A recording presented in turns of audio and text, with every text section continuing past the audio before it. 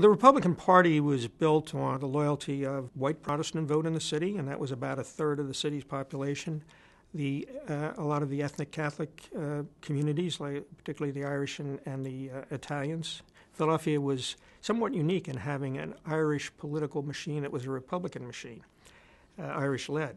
And the African Americans, even though they went for Roosevelt in 1936, in local elections they still were pretty loyal to the Republican Party, probably partly because there was some patronage for them as well.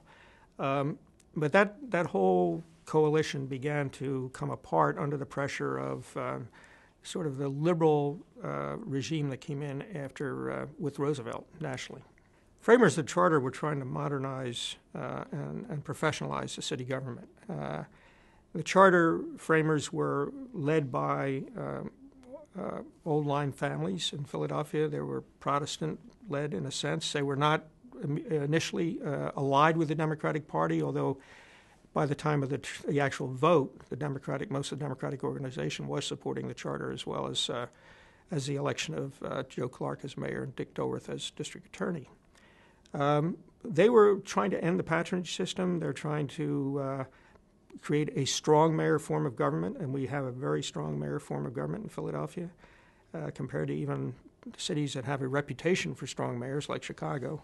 Institutionally, our mayor has an enormous amount of power.